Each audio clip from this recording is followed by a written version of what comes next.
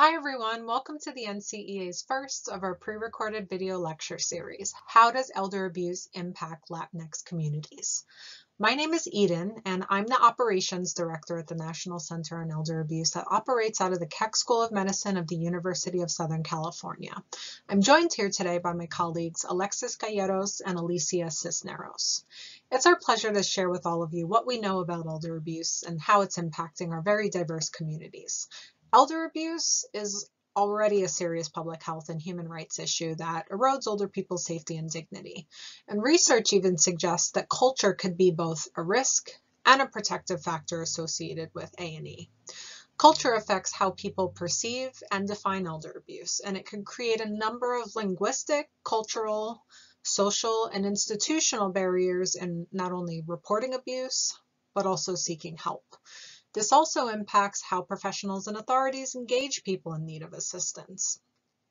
This lecture will discuss the importance of considering cultural competence to build sturdy interventions, support services, and prevention resources that acknowledge multicultural perspectives on abuse, neglect, and exploitation. So let's go ahead and get started. Today, we have several objectives with our time here in mind. We'll tell you what we know about elder abuse, what forms of abuse are occurring within our communities. We'll share some elder abuse research about Latinx subgroups that may have been studied so that you could hear more about some of the risk and protective factors for elder abuse that we are aware of. We'll then tell you about strategies to reach and engage older adults from Latinx communities and some prevention strategies that you may choose to employ. And finally, resources. At our center, we've created a multitude of resources that are all available for you to utilize when elder abuse allegations are being brought to your attention, and you need to know about what to do and where to turn to for help. And we'll be providing you with a number of web links that you could access for free too, so keep that in mind. If you haven't heard of us before, the National Center on Elder Abuse grant was awarded to the Keck School of Medicine of USC in September of 2014, which is where we're stationed out of in Los Angeles County, California. So what is the NCEA? It's one of many federally funded resource centers that was established by the Administration on Aging and Administration for Community Living. And just to give you a bit of background, they've created other resource centers that, for instance, specialize in providing legal technical assistance, disability rights, long-term care ombudsman programs, adult protective services, and many other topics. And we see ourselves as the go-to experts on all general information related to research findings and resources related to elder abuse, neglect, and exploitation. And in terms of what the importance is of our work, it could be best described through our goal and mission statement. Our center's aim is to help professionals and the public prevent, detect, and respond to elder maltreatment. Our goals are to gather, publish, and disseminate research. We also maintain a repository of materials. We compile, publish, and disseminate trainings for professionals like this. We provide expert technical assistance and information and referrals, and we conduct research and implement model projects on elder maltreatment. You can turn to the NCEA for all of the most current resources, educational tools, news and awareness campaign materials. So you'll receive some more information regarding our websites at the close of this webinar. All the work that we're accomplishing at the NCEA would not be possible without our partners. Over the years, we've had many partnerships with organizations and agencies that are not inclusive of everyone that we've partnered with, but if you look to the right of the screen here, you'll see a lot of our recurring and newer emerging partners. Collaboration is key, and it's important to every aspect of what we're accomplishing. We truly find at our resource center that there's strength in numbers, and we always think to ourselves, why tackle something on our own when we know we could do it better and reach more people through joint initiatives? I'd love to share with you briefly what we're up to with some of these partners, and then towards the end of our presentation, we're going to call out specific resources and initiatives for you to take a closer look at. Alongside the consumer voice, we've been educating the public on sexual abuse in long-term care.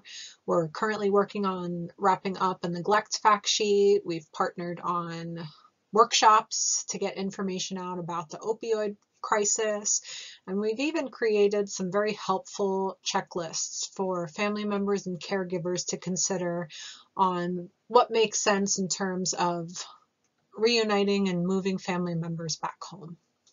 Along with NAPCA, we in the past had developed some culturally relevant materials in as many as 6 different Asian languages, and those were even vetted through focus groups on topic areas such as financial exploitation, emotional abuse, neglect, and caring for a loved one with dementia.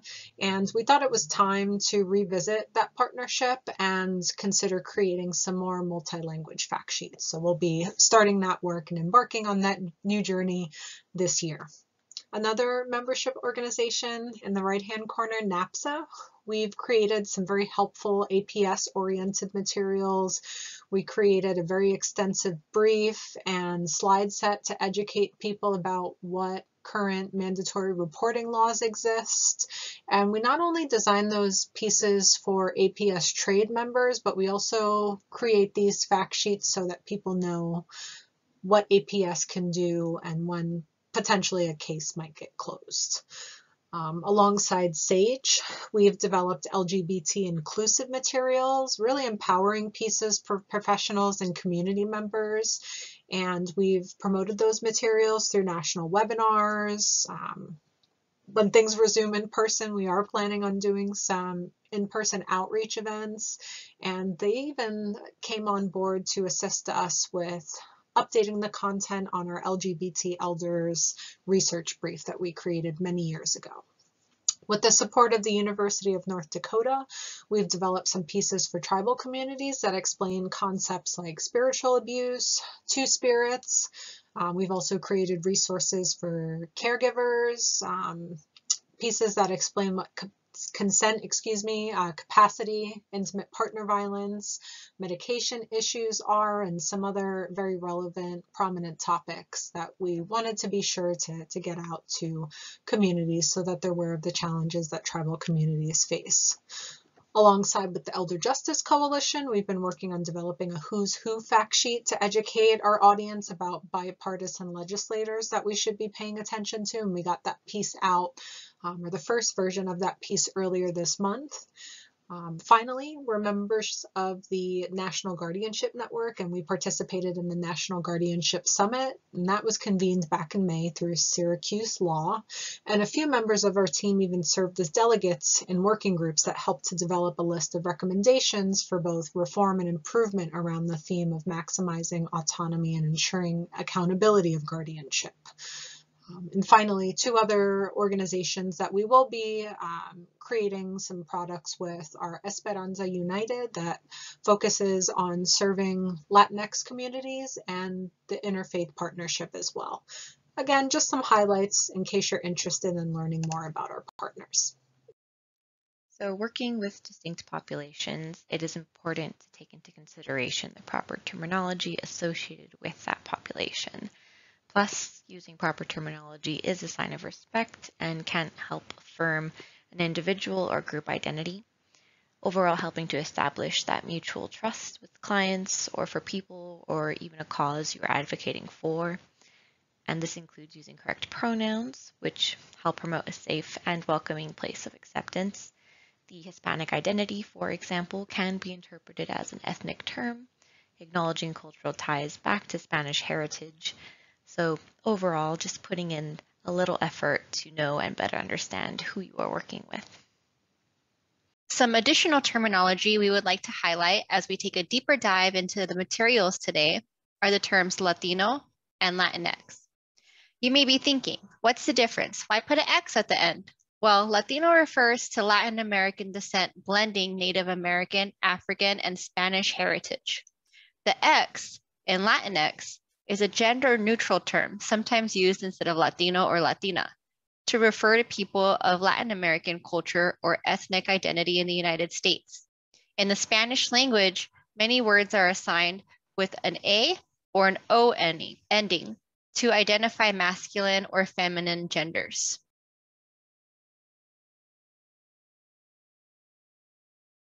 What is it that we know about elder abuse? Let's talk statistics. Connected back to elder abuse, it continues to grow at such an exponential rate, especially in light of the resurgence of cases like what we witnessed over the summer related to the COVID-19 pandemic. Know that elder abuse remains vastly underdetected and underreported, and it continues to increase at an alarming rate. And this is due to several factors. Social isolation reigns supreme, leading risk factor for abuse occurring. Also, the lack of access to supports and resources, and finally, someone perhaps having unmet physical, mental, or emotional needs. All of these factors coupled can really lead to someone experiencing elder abuse. And in terms of our best estimates, 1 in 10 people over the age of 60 are abused or neglected each year. And based on some recent research that was done on a global level, the numbers are even expected to be 1 in 5 or even 1 in 6 people that on a global level may have experienced abuse or neglect or exploitation in a year. And recognize that elder abuse affects communities on many levels. It's not just about affecting public health, but it also may affect people's civic participation and economic resources that go to combating different forms of abuse like sexual assault or financial fraud. And what some people don't realize is that the costs of elder abuse are high for the affected individuals and to our society. Older people's losses could be tangible, so think about the loss of a home and life savings being liquidated, and intangible, someone's dignity, their independence, possibly their lives.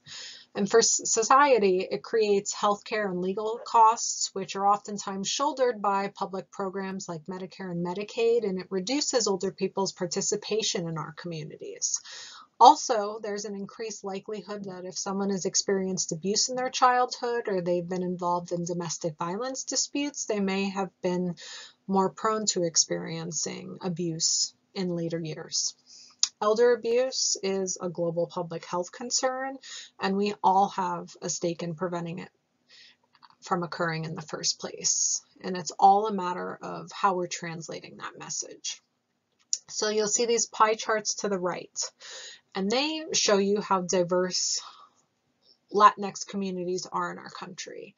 Mexican Americans and Puerto Ricans represent the largest portions of the population, therefore they're the most studied populations.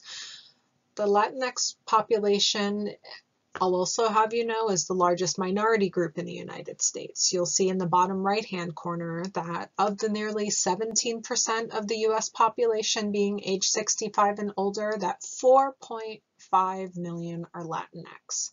This is why this topic and this angle on this topic of elder abuse and what we do know about Latinx communities is a very important subject to discuss.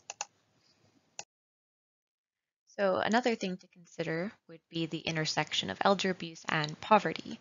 Poverty can be a risk factor for elder abuse because it can impact a person's health and their quality of care, access to resources, and other financial responsibilities. Here are a few Latinx identifying groups. According to the U.S. Census Bureau, 16% of Colombians age 65 and older are in poverty. 28% of older adult Dominicans are in poverty, and 21% of Puerto Ricans 65 and older are also in poverty. Moving on to cognitive capacity and elder abuse, much of what we know is involved with research on Alzheimer's dementia impacting an older adult's decision-making, which can open the doors to the different types of elder abuse. In institutional settings, cultural variables such as language, economic status, familial roles, and perceptions of institutions can impact assessing capacity. There are currently 6.2 million Americans age 65 and older living with Alzheimer's dementia, equaling to 1 in 9 older adults in America having Alzheimer's. Scams are rampant now, and they're continuing to evolve at such a frequent pace.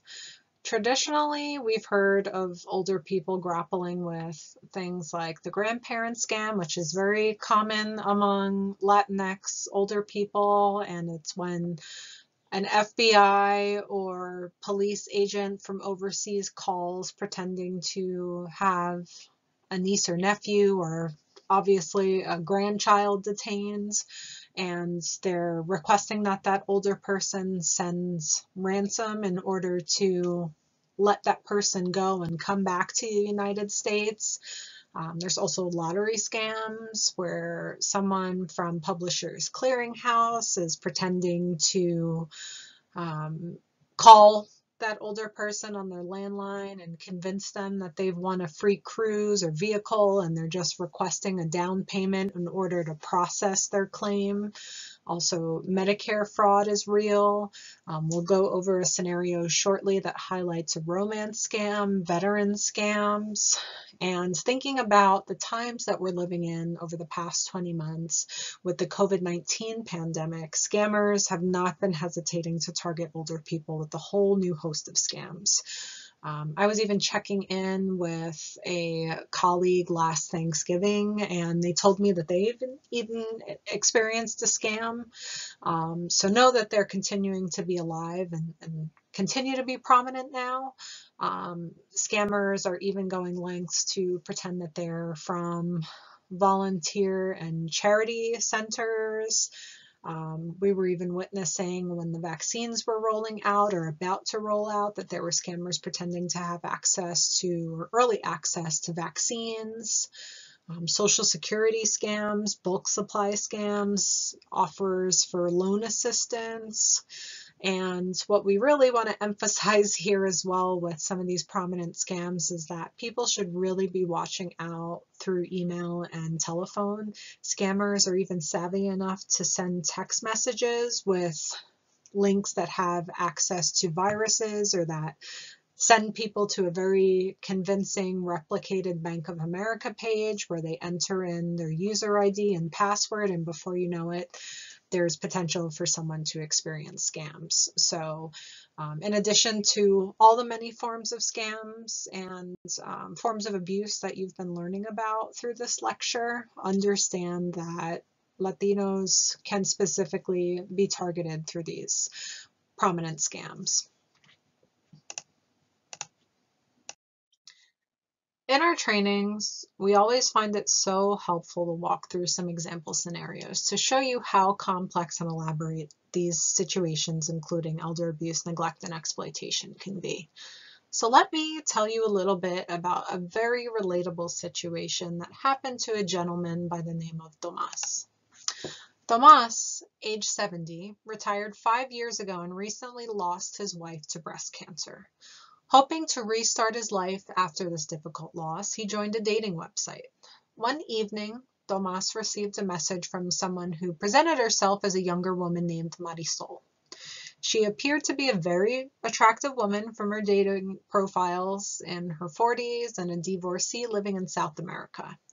And after just a few weeks, their correspondence had escalated from polite small talk to more intimate conversations. They began to talk daily. And one day, Marisol missed an evening of chatting online with Tomas, and he was upset. Marisol then appeared online and the following evening told him that her daughter had tragically been killed in a car accident and that she was actually stressed about her finances in addition to dealing with grief. Consumed by grief himself, Tomas willingly offered to send her $45,000, which was sent by wire transfer. And after a few weeks had passed, she mentioned that she needed a new roof on her home and had to replace the car that was totaled in her daughter's accident. Tomas then wired $65,000 more.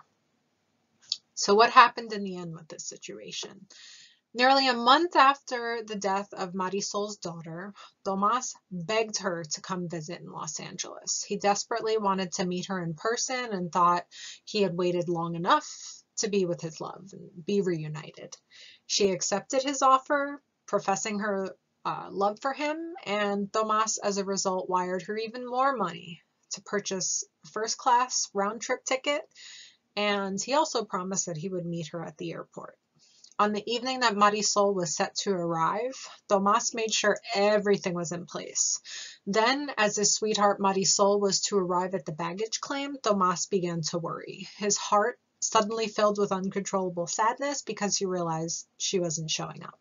And there was no sign of any woman who ever even barely resembled her. Not only was he unable to reach her by phone, but he couldn't reach her by email or text. And in the moments, hours, and days that followed, he was devastated by the emotional deception and the loss of over $100,000.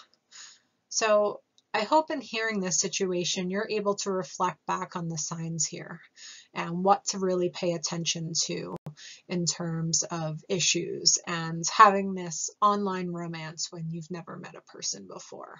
Very obvious signs of financial exploitation here.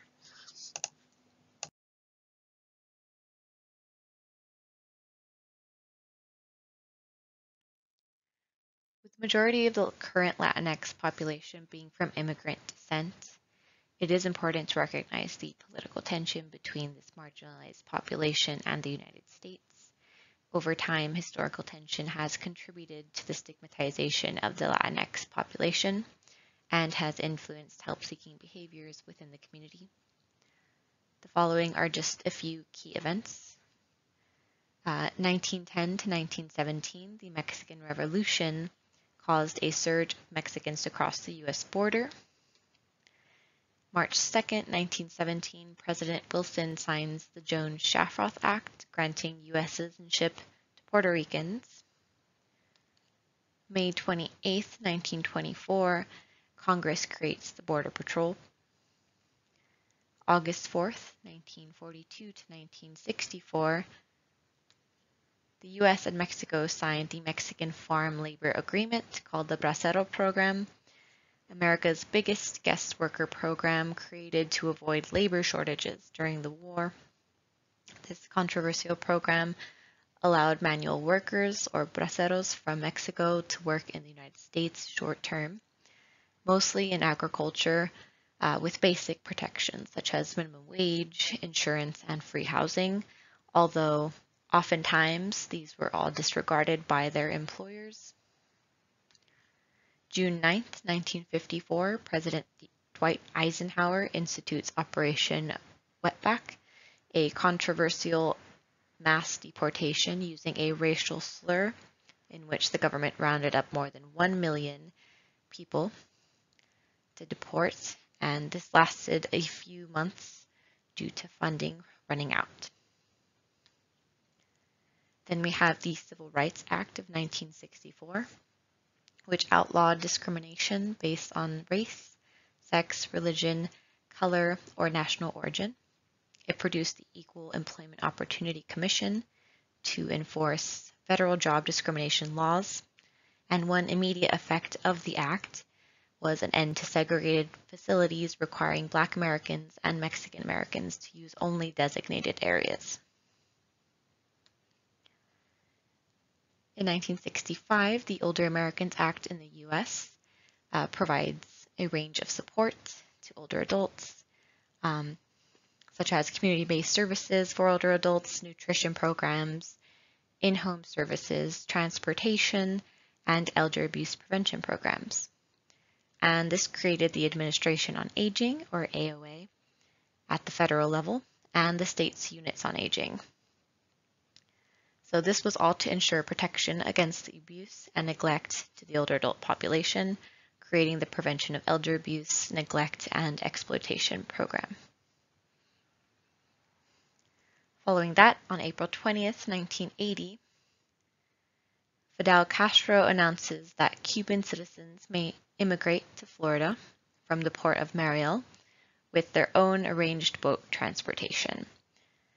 In the months that follow, 125,000 Cubans fled the country in what came to be called as the Mariel Boat Lift.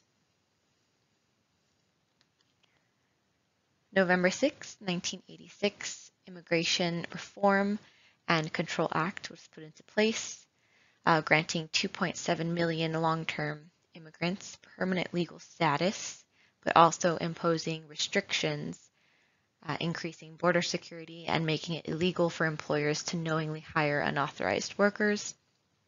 In 1991, the International Federation on Aging and Dominican Republic elaborated the Declaration of Rights and Responsibilities of Older Persons, which was presented to the United Nations and adopted as Resolution 46 and 91. The resolution approved the following principles in favor of older adults, such as independence, or recognizing the right to access to income, housing, medication, as well as education, participation, which is integrating older persons to society, care, relevance of attention to health and well-being, resources and quality of life, self-accomplishment, which is access to social resources and opportunities to potential development, and dignity, so protection to security and not being mistreated. On June 23, 2016, in a one-sentence ruling, the U.S. Supreme Court announced it is equally divided in a case involving a lower court's decision to block President Barack Obama's 2014 executive immigration order, deferred action for parents of Americans and lawful permanent residents, or DAPA, granting deportation relief to 4 million plus undocumented people living in the U.S., providing they pay taxes, pass background checks, and reside in the country for more than 5 years. On June 18, 2020, in a 5-4 ruling, the U.S. Supreme Court blocks an attempt by the Trump administration to end the Deferred Action for Childhood Arrivals, or DACA, program, protecting immigrants who came to the country as children from being deported. This was established in 2012 under President Obama. DACA protects 700,000 Dreamers. Let's take some time to review barriers that research highlights as an increase to risk of abuse in the Latinx population. Some barriers that are shown to be recurring include limited support in preferred language, including social groups, community resources, and crisis support services that lowers engagement levels in these services. Access to financial resources due to factors such as citizenship status is also a big barrier to aging with dignity and respect, and having access to tools for healthy daily living. These financial impacts in turn lead to unconventional living arrangements. In addition, lack of training, such as this one that we're having today, creates gaps in cultural competency amongst professionals in the field working with older adults. Another barrier to consider is historical tension or stigma associated with law enforcement and ICE. This prevents folks from reaching out for legal and emergency assistance. Barriers, but what makes these barriers so dangerous? Isolation is a big red flag for risk of abuse with older adults. These recurring barriers increase isolation because they cause folks to hesitate to communicate needs. Not communicating with your nuclear and community support systems can lead to self-reliant behaviors, which may escalate to neglectful behaviors, such as lack of engagement with healthcare treatment plans, distrust of community programs such as financial, caregiving, and meal delivery service programs, and increased levels of dependence on a singular person, such as a family member, which then can lead to burnout or risk of being taken advantage of. So cultural values and beliefs can be risk factors for abuse, and depending on the individual, a person's overall perception of and/or threshold for abuse can be different and even influenced by their cultural background. And a few examples of this are seen in favoring a family caregiver and in-home care. Majority of the time, the abuser is a family member, and caregiver stress is a real thing and can lead to abuse despite the situation starting off with better intentions. Beliefs can influence a person's help-seeking behavior. They might have a strong distrust in law enforcement or government services or any services. There might be too strong of a reliance on their internal networks as well. Then we have power differentials In Latinx communities, there is a strong presence of machismo or pride in being male, which impacts the family's dynamics and can ultimately lead to the normalization of abuse in domestic situations if they were to occur in the home. Then we have acculturation or assimilation to more dominantly present cultures. This could be seen in Latinx communities where third or fourth generations, for example, do not uphold more common traditions like caring for the elderly within the family, leading to putting their elders in care facilities, which can be seen as not only unorthodox, but can also lead to abuse within the facility. Cultural beliefs can also present themselves as protective factors, not just risk factors. They could discourage other behaviors or decisions that can lead to abusive scenarios. Family, for example, that interdependence can be beneficial and reassuring. Familial bonds can provide individuals with community and safety. And then community, being a protective factor, the reliance on other members within the Latinx community can reinforce safety and even lead to more reliable resources. For spirituality and resilience, it helps reinforce other protective factors like community and familialism and other supportive relationships that can protect an older adult from abuse.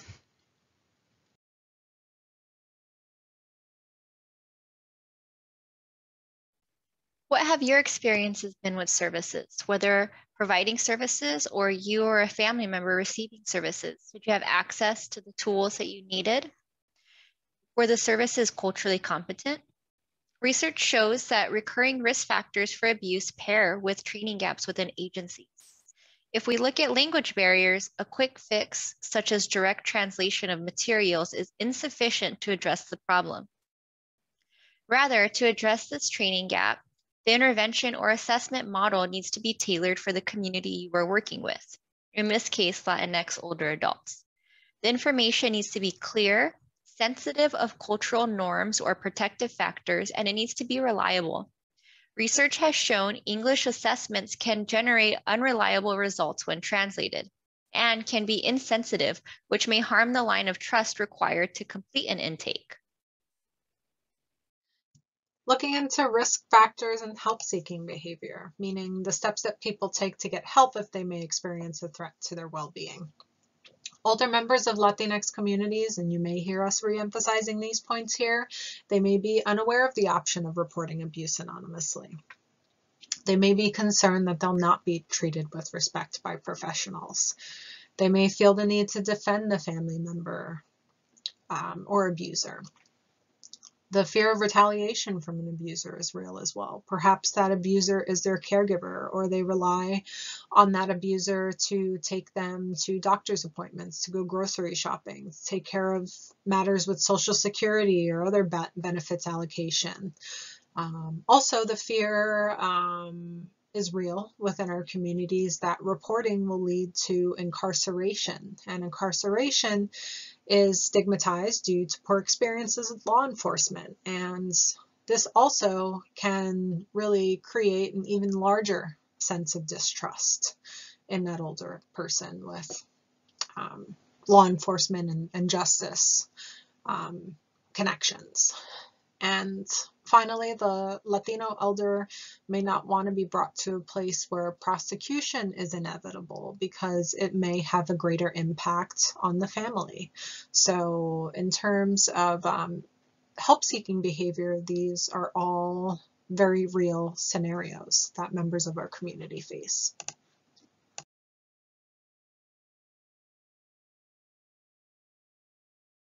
Make no assumptions. The older person is always the expert on their own culture and beliefs.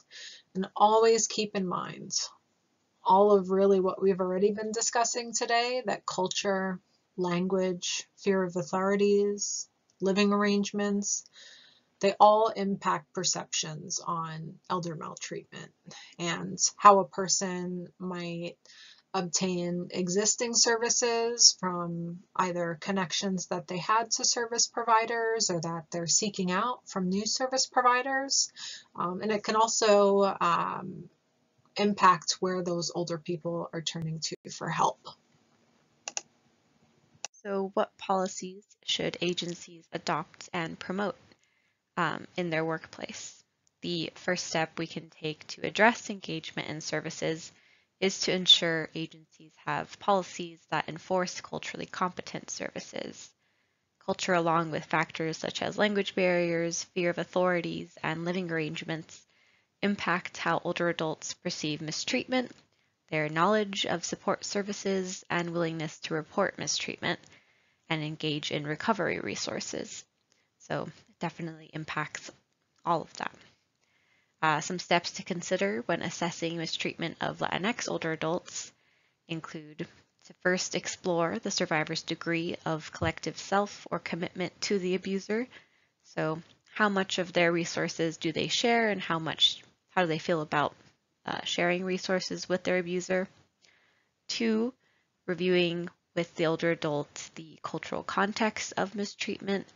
So how do they perceive abuse within their culture? What is culturally acceptable versus unacceptable?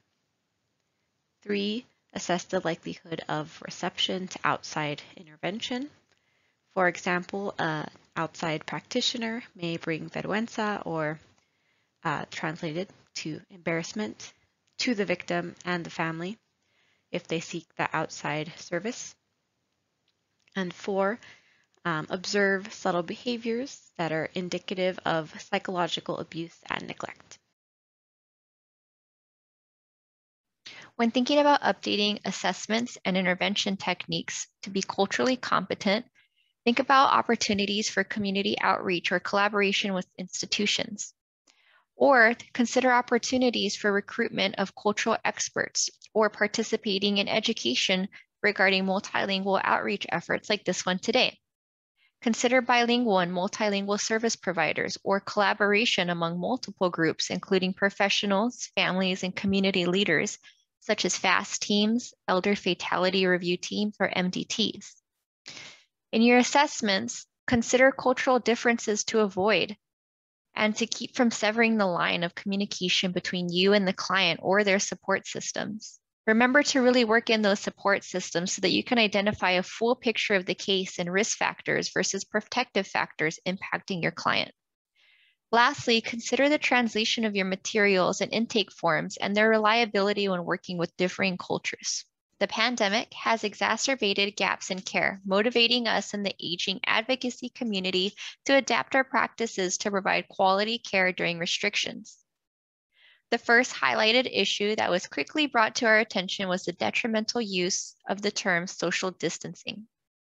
Social distancing led to increased risks of isolation and limited outreach from support systems.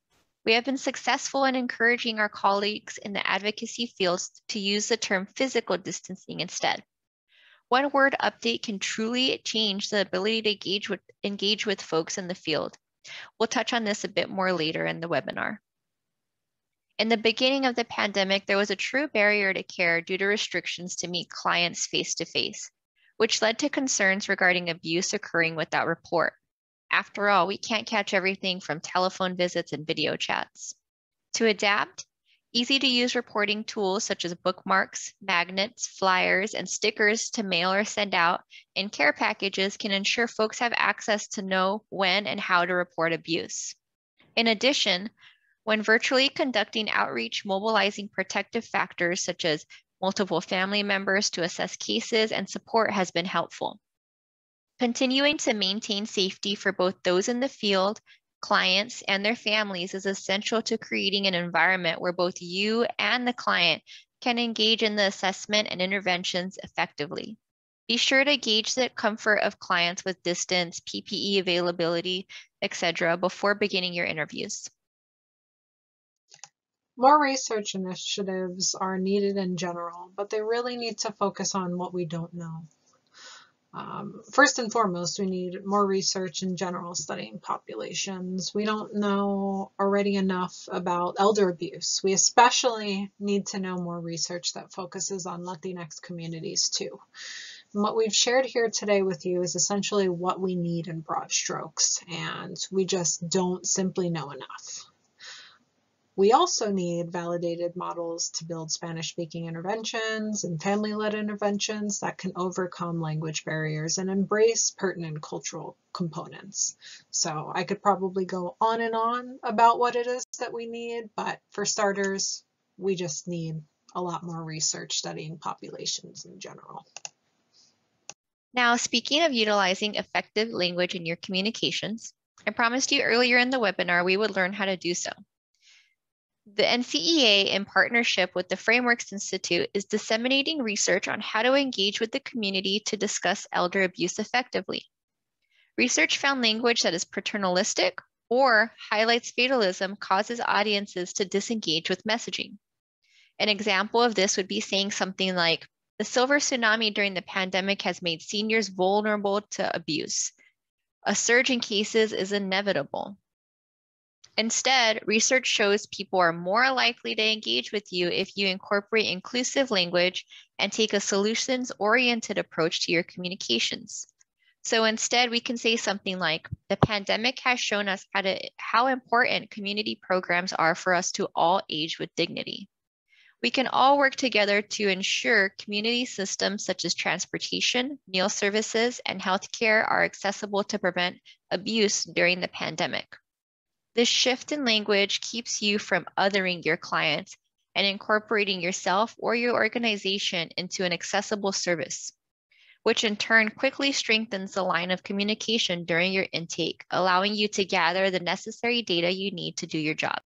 Here are some reminders of what we have discussed today in updating our assessments. There is a need to work on screeners and assessment tools that are accurately translated or adapted for this underserved population. Explore culturally competent evaluation and intervention tools that work for your organization and the Latinx populations you are working with. Consider the impacts of COVID that may be interfering with your ability to connect with clients face-to-face during the ongoing transitions. Use inclusive language such as physical distancing rather than social distancing. Remember, if you don't know, ask.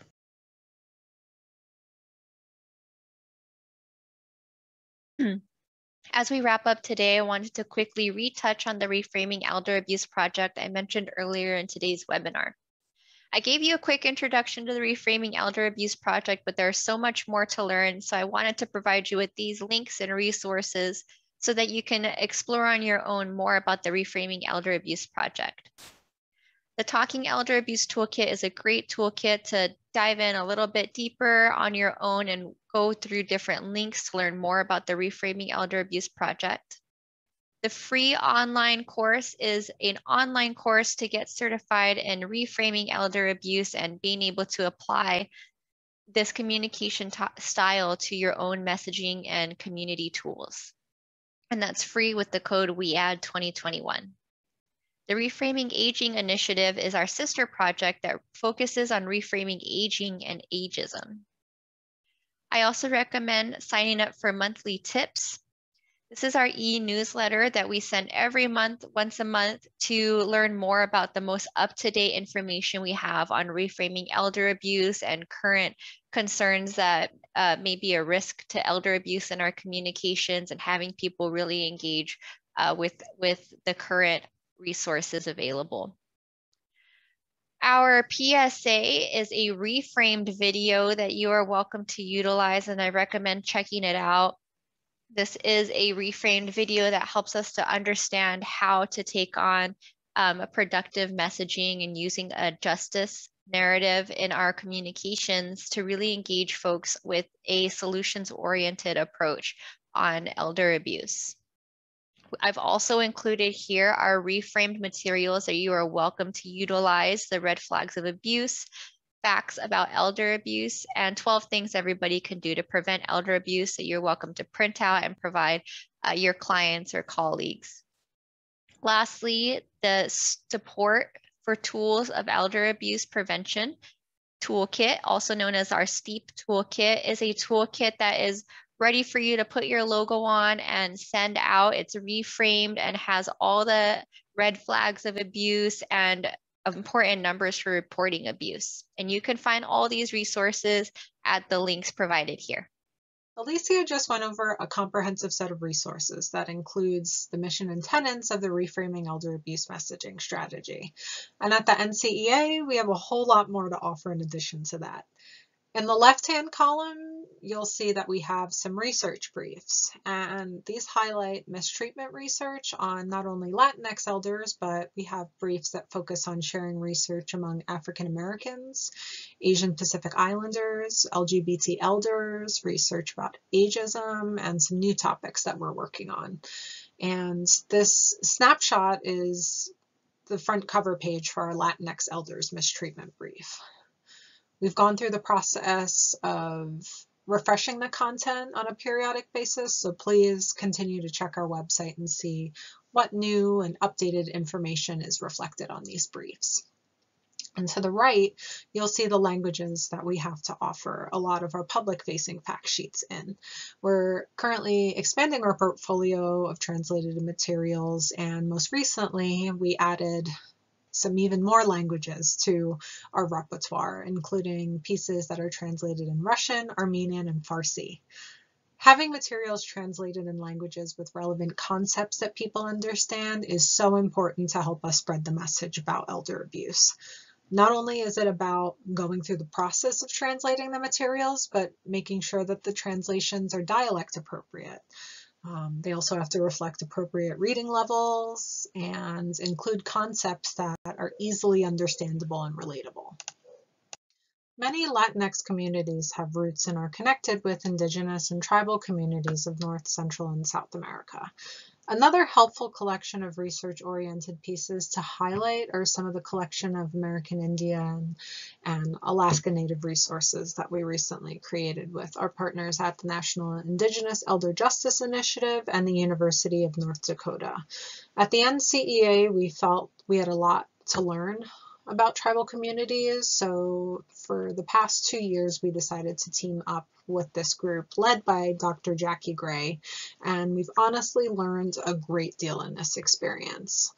For instance, among Indigenous and tribal elders, we've learned about a concept called spiritual abuse that might not be recognized by the general public. And what spiritual abuse may look like from a tribal elder may include abuse from not only a trusted spiritual figure, but it may be the fact that a family member or another person in that older person's life is not giving access to sacred ceremonies for that elder to take advantage of. Or perhaps that elder is being barred from or not having or receiving rides to very important ceremonial practices. Also, spiritual abuse might look like someone throwing out or damaging ceremonial objects. So it really was an eye-opening experience to work with this group. We've also created a number of other tools that are very beneficial and useful information, especially for people that don't even know about the different forms of abuse, but it just opened our eyes, and we hope that it opens others' eyes to some other noteworthy topics and areas of research. We worked with NEJI and UND to also create a piece on the concept of two spirits that talks about how LGBT elders are respected figures within their tribes. And we collaborated with them to develop an array of other fact sheets based on topics that connect back to their pharmaceutical training modules, and that connects to potentially overuse and underuse of medications. And finally, we've created some other pieces on caregiving, financial exploitation, and a whole host of other topics. So please go to our websites and check these out. The creation of communicating with people with limited English proficiency emerged from what we have all learned within our NCEA team and our experience with providing information and referral services. Over the years, we've been in contact with people who speak not only Spanish, but Chinese, Korean, Slavic languages, Arabic, Indian, you name it. And internally, we're very fortunate to have a very culturally diverse team. And some of us speak other languages, some of us don't, and that's okay. So what it prompted us to do was create this fact sheet full of tips that you see off to the right here. And we hope that what it'll do is help you build rapport with people. And we want people to feel comfortable warming up to you. So some of the key points and highlights of this piece that may or may not be obvious to you in communicating with people. And these are what we consider as essential practice tips. Consider offering contact options such as phone, email, or handwritten correspondence. When communicating by phone, many people with limited English proficiency have difficulty explaining what it is that they need and oftentimes find it easier to elaborate in writing. So just a first point to consider. If you have the ability to and it works with your program budgets, consider onboarding professionals who speak more than one language. And if your budgets are tight and volunteers or students are appropriate in your work setting and there's no real concern, well, in all of our environments, there's concerns for confidentiality, but just make sure that you check in with your legal and human resource department and that it wouldn't be an issue having volunteers or students be involved in this important work. And explore options potentially through a local university, a social work program, law program, or criminal justice program. I know within our school at USC, we have wonderful relationships with different schools through the Keck School of Medicine and also through the University of Southern California campus. We have ties to the School of Gerontology, the School of Public Policy, and periodically we will have students come in and assist us with translation-oriented projects. So see if that's available for you. Also, encourage people to take advantage of the many free mobile apps to use. Just make sure that you're doing a security screening, and these could be things that are utilized not only on a computer, but on a telephone. If someone is going out and making site visits, you could take advantage of downloading those if it's appropriate and it works within your IT parameters. Or perhaps you may just want to consider using Google Translate and taking advantage of other Google Suite options. Not only is it helpful for when you're traveling, but it also can help you communicate effectively with someone where you might not speak their first language. And finally, very important, always, always, always address people with appropriate titles, such as Miss, Mr., Elder, or whatever they determine to be the most appropriate salutation. It may be something, in fact, that signifies honor and respect to that older person and could be very important to them. So it should be taken seriously by you.